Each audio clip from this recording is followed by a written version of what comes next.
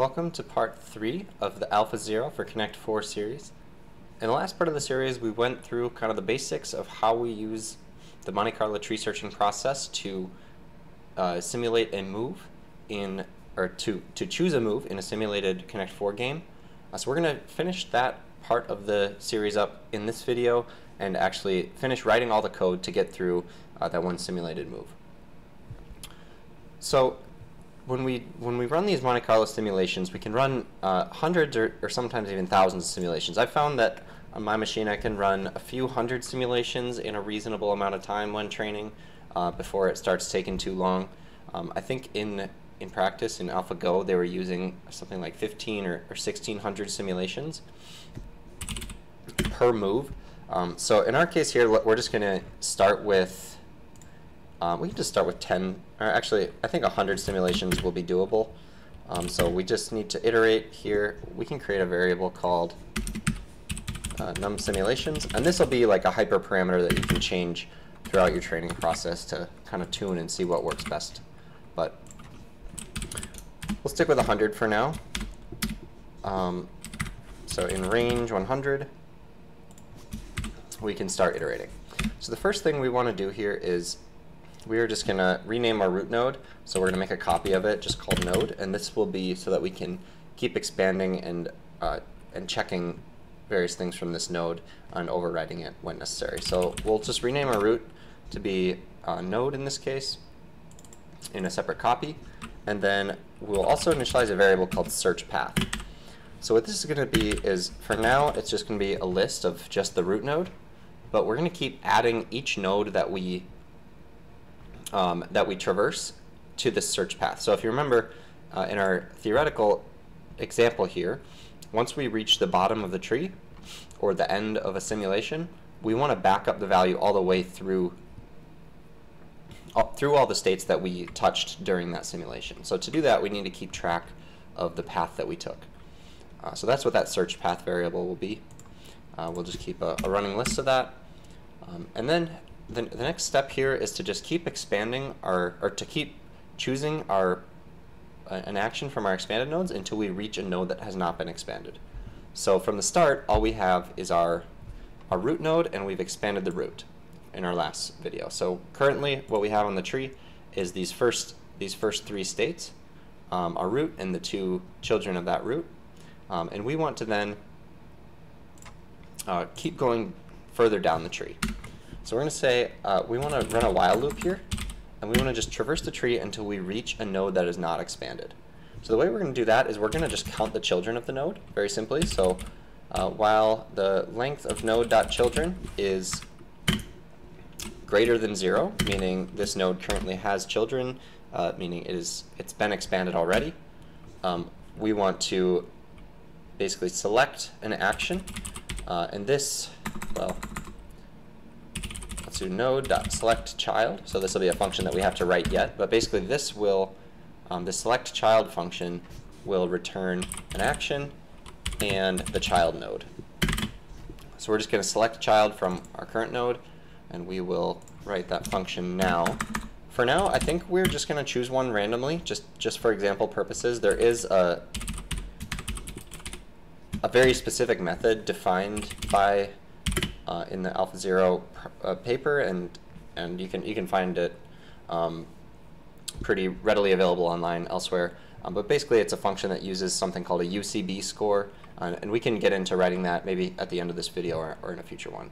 But for now, let's just take in, I think we don't need any arguments here. Let's just pick a random child for now. So from our, how can we do this? Self.children. Actually, for the purpose of this example, let's just choose a number, random.choice from the list 0, 5, because we know our only actions in this example are going to be 0 and 5. And then once we swap this out for the actual function, we can modify this. But let's just say action equals random choice from 0 and 5, and then our child node that we're selecting is going to be the one indexed by that action. So if you recall, our children variable from, or attribute from in our node class is just a dictionary of all the children with the action as the key. So we're just going to call that, I don't know why I put index there, I meant action. So we're going to call that action as the index to index that child, and we're going to return that. So we can then, from this select child function, return action and child. So from here, we're actually going to call this node. So we're going to overwrite what we had previously called node, because we want to keep traversing the tree downwards until we have our, so that's what this comment I have here is. Select the next child until we reach an unexpanded node. So that's what we've just done. So now that we have reached an unexpanded node, so it's a leaf node. It's not necessarily a node in which the game is over, but it is currently a leaf node because it has not yet been expanded. So we can calculate the value from this leaf state, which we can do using our previous function, two functions, isWhen and isBoardFull. So from this state, we want to check, first let's check is the board full. I meant to pass node state here. And this can actually be conditional. So if the board is full, let's return a value of 0, meaning this is a tie. Even though it is possible for a player to win when the board is full, but that will be captured by our next conditionals here. isWhen, node state, and isWhen takes in player as well, if you recall from our first video. So if it's a win for player 1, then we are going to give value of 1 to this state of the board. And conversely, if isWhen for node state,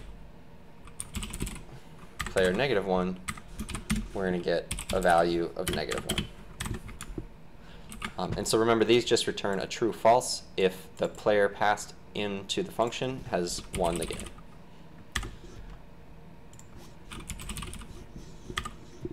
And I believe that's all we need for those. So yes, is board full takes a board, and isWhen takes a board and a player. Okay, so, and we'll also just set the value, before we check these conditionals, we can set the value to none. So if this does not get overwritten by these conditionals, that means the game is not yet over, or that this, we haven't reached a terminal state in the tree. So if value is none, then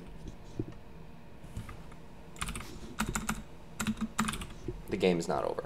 Okay, so then from here, we want to, instead of using a value from the game, because there is no value we can calculate from the game yet, no player has won and the game's not over, we actually are going to be left with only the value from the network in this case. And I realize we don't have our network initialized yet.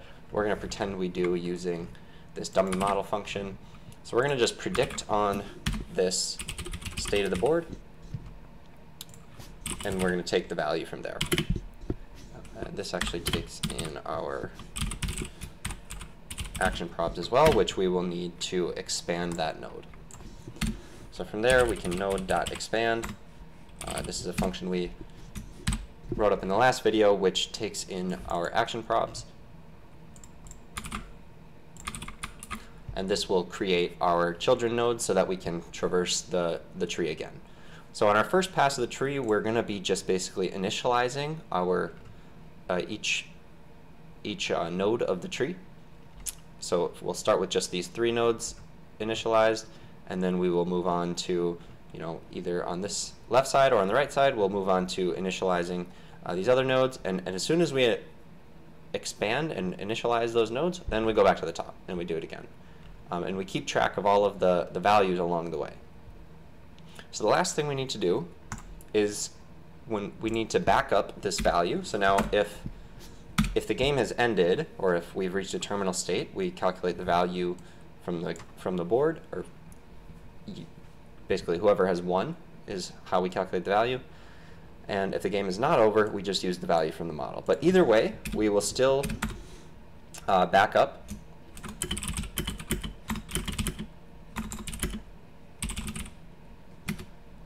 So for all of the nodes that we touched throughout this simulation, so for example, if, for example, we went down this route of the tree and all the way down to the bottom, all of these nodes in this search path are going to get a value of +1 because we're thinking from the perspective of the blue player, which is our player 1. So we want to increment the value of all these nodes that were touched in this search path by 1. So for node in search path, node.value plus value. So if blue had lost in this case, then we would have gotten a -1. Yes. Yes, if blue had lost in this case, we would have gotten a -1, and that would have been then subtracted from all of the nodes in that chain. And this value is important actually for the rest of the simulations as well. It will change the path that the simulations take through the tree, so you can explore different routes if you're not getting positive values, or if you're not getting desired results, you will start searching different parts of the tree in a way of exploring different options. But for now, it's not currently influencing our decision because our select child function is just doing this randomly. So let's run a complete simulation of this, and then let's just print out some information about the board. So we want to see what is the value. The ultimate question that we're trying to answer here is what is the comparison of values between these first two nodes, so that we can make a decision in our larger simulation. So we're running these mini simulations to figure out which board state should we choose in the larger training simulation. Okay, so print node.state, and actually let's start from the root, and we can go root children.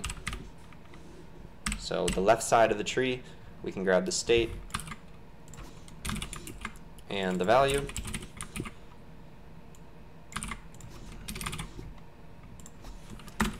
And then let's go on the right side of the tree and get the state and the value. And let's just take a look at those.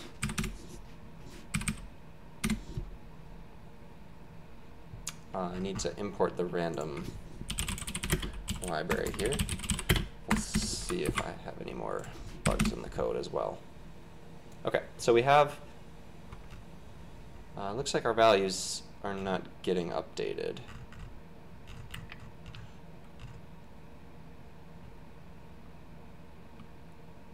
So let's see if we're ever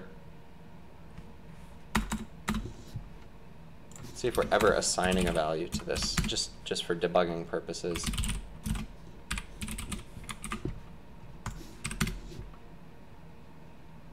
And we are. So a very obvious mistake I was making here is we never actually appended the next node to the search path, which is obviously an important step. So in this piece, where we were iterating through the search path, that was always empty. So here is where, when we select the child node, this is where we can add it to the search path. So basically we want to just append node to the search path. From there, I'll stop debugging print statements. And there we can see with 100 simulations we can get, in this simple example, a very obvious choice between which is the better of the two moves. Yeah, so in this case, in searching the right side of the tree, when we were reaching those terminal nodes, because remember the network values are not impacting this just yet, because we are just using a fake network for now. So the values are coming from reaching these terminal nodes. We back it up to this here, and ultimately we get more wins for blue on this side and more wins for yellow on this side. This is a very obvious root node here, a very obvious scenario. So even just by randomly choosing or traversing through the tree, we can still come out with the best action. But in more complicated scenarios where there's many different branchings of the tree that could be taken, you can imagine how having a good solid network that understands the game of Connect 4 to a certain degree can help you, at least figure out where in the tree to explore. And then you can accumulate value in those interesting positions that way. So the last thing I want to cover here before we wrap up this part of the series is just this concept of the UCB score, and swap out this random action that we're currently using to select our child before we expand our node. So as we traverse the tree, we need to eventually make a decision of which node we are going to traverse.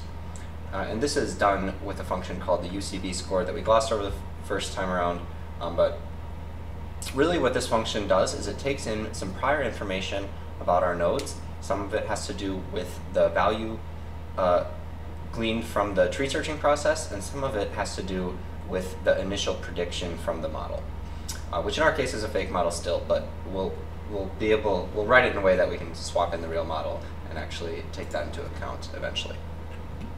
So I'm actually just going to paste in this function. It's a very well-known function that you can look into the details of online. So we're not going to cover the details of why the math is the way it is, but this is basically the gist of what we are calculating, and kind of the inputs, I think, are just what is taken into account here is probably more important to understand. So we're looking at both, to evaluate any state, we're looking at both the parent and the child node, and we also want to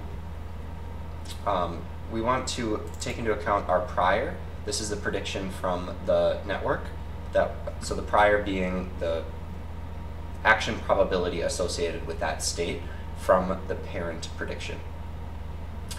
And then the parent, so dot visits, we haven't covered this yet. I think we'll need to add it here. We can go ahead and do that.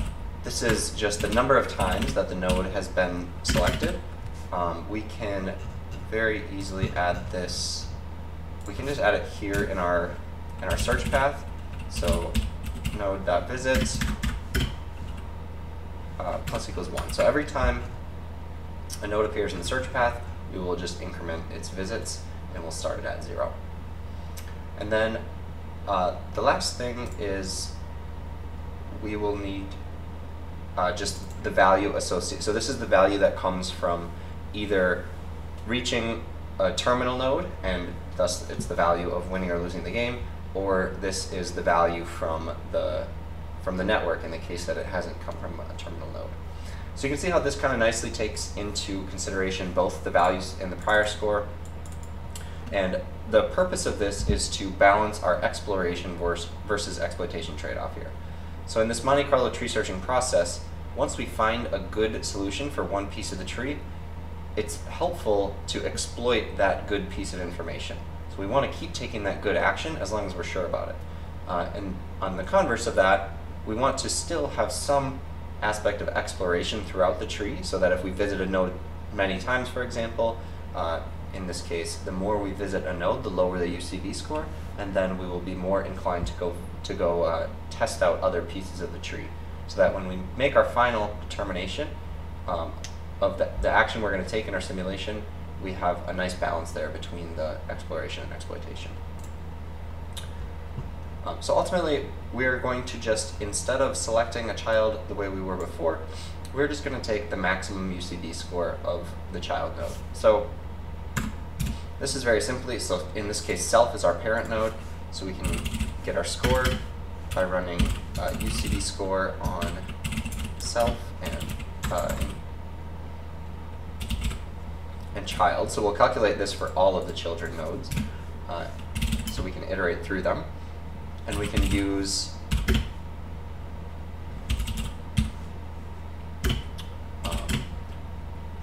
the .items function on our children dictionary here. So on self.children.items, this way we can iterate through both the action and the child. We can calculate the score. Let's set just like an arbitrarily low max score to start. We can just do -99, and then if the score is greater than the max score, we can, let's change this to selected action and selected child. we'll just keep overriding the selected action and selected child as we discover higher scores. Action equals selection, selected action, and selected child equals child, and then we can assign this max score, so we can overwrite the max score to our current score. So every time we find a higher UCB score, we will just pick that child instead. We can return that. And I think this should then just easily slot in for where we have node.selectChild here, and it will use that UCB score calculation to select our action instead.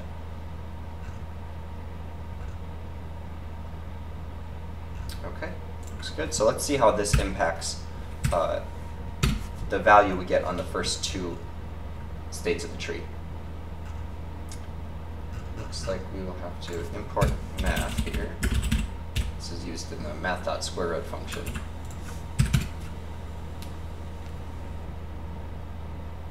And we have a division by zero error when we check a child that has not been visited yet. Because it hasn't been visited, it should also not have a value, so we can just make an exception here.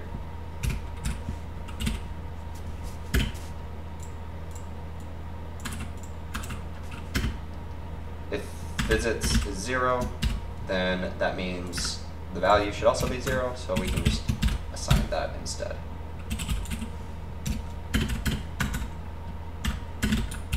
And that way the only contribution is the prior score.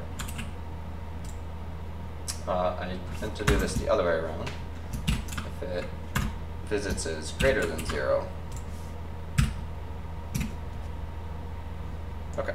And you see now we're visiting our second node much more frequently than the left side of the tree. And that's because now that the value is incorporated in that, we quickly learn that visiting the left side of this tree results in a lower value and thus lower UCB score, and we stopped selecting that action much earlier on.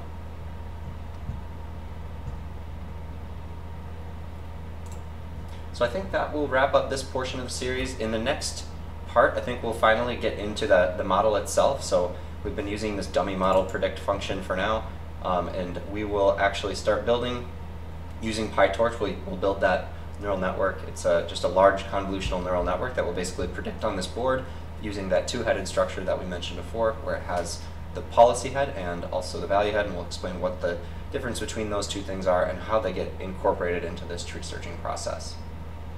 So thanks for watching, and I'll see you guys in the next one.